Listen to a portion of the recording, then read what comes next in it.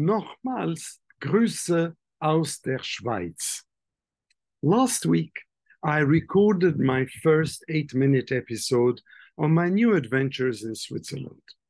I compared the scenic beauty and tranquility of this country, let alone the majesty of its Alps. By the way, in the photo I took from the garden for these YouTube vignettes, I compared those with the sad and turbulent political realities of many countries in the MENA region. I hinted at institutional democracy in a country like Switzerland versus the dyslexic authoritarianism of some rulers in the MENA or Gulf regions. Would the Arab region not become an Elysium too if the political reverberations that destroy many institutions and human rights were extracted from the daily lives of its long-suffering citizens? After 10 days in this confederation, and following my first few talks, I still envy the Swiss people for their comfortable realities and nonplussed lives. Yep, the cost of living is exorbitantly high. Taxes are also steep.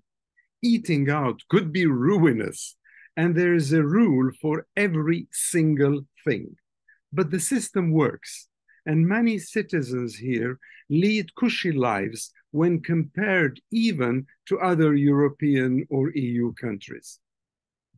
But there is so much one can talk about: trees, mountains, lakes, or even clocks, chocolates, fondues, and raclettes.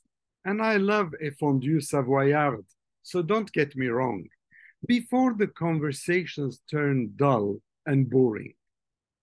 Ditto if it is all about rules, regulations, or referenda.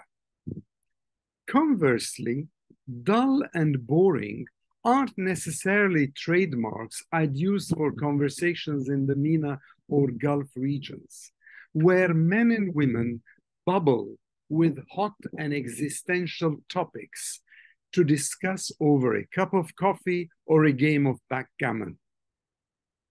Different horses for different courses, you'd tell me. After all, the horse is a metaphor for our world, environment, and life, isn't it? Perhaps. But there is a key difference.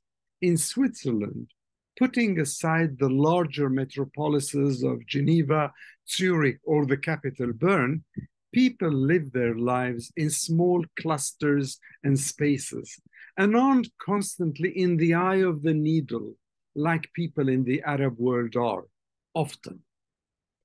Arabs eat, drink, breathe existential issues, which is not always the case for Switzerland or for any other part of, let's say, Nordic Europe. And slowly but surely, this reality, this distinction is sinking into my consciousness as I compare habitats, cultures, and trends.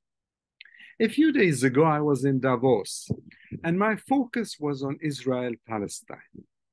Now, for most of us, Davos is magical as we watch the World Economic Forum participants assemble in the Congress Center in winter. There's usually plenty of snow, plenty of money, and plenty of fireside chats. And on our screens, it looks otherworldly. But guess what? If the political circumstances were right, this could happen in Lebanon with the same magic and pizzazz. But take away the WEF event or the fancy Belvedere hotel hosting the mightiest and wealthiest, from presidents, prime ministers, and CEOs, all the way to the Clooneys of this world, Davos is just a place that's comparable to many Arab towns. So kudos to Switzerland for investing in it. And what a loss that the MENA is too busy turning gold into sawdust because of politics or power grab ideologies. So back to my talks. The responses so far have been largely favorable to my themes, thankfully. I suppose the recent incursion by the Israeli army of Jenin refugee camp has left a bitter taste in people's mouths, even those who salivate over Israeli politics usually. So had the shameful eviction of the Sublaban family from their 40-year-old home in Jerusalem, just so religious settlers can colonize their house. How would you feel if someone came and kicked you out of your own home?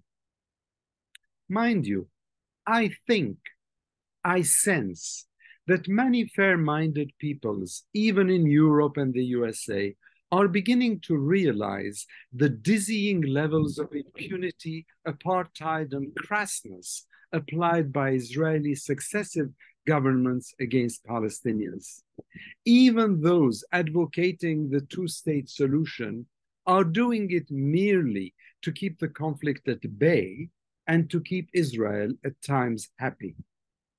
As for the normalizing countries, well, their interests are patently economic and perhaps even military, not necessarily Palestine friendly.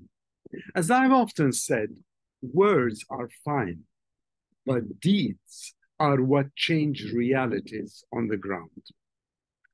I understand that Palestinians of all factions are meant to meet in Cairo end month to discuss the future of intra-Palestinian relations as well as the excesses of the Israeli occupying behemoth. Can I recommend to them that they strive to find common ground, reconcile their differences, and realize that they're all being played for fools by outside forces? Will they wake up? Or will they continue swallowing their political amphetamines and continue their different roles as subcontractors to a vicious occupation? Socrates is quoted as saying that to know thyself is the beginning of wisdom.